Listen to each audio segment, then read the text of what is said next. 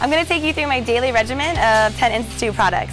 Every morning I wake up and I start off with the pre-workout, the IPR. I then take the AGF. And then after I eat lunch and I get ready for my second workout, I take the pre-workout again. Then I take the AGF 4500 again. And then about 6 o'clock at night, I always take the protein as well. And I mix it with my favorite secret ingredient is cinnamon.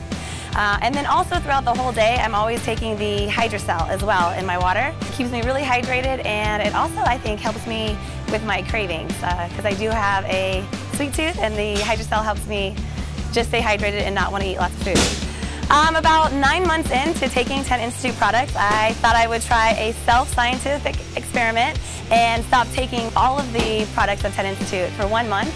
And I noticed that within that month, it was harder for me to recover, and I tended to be more sore.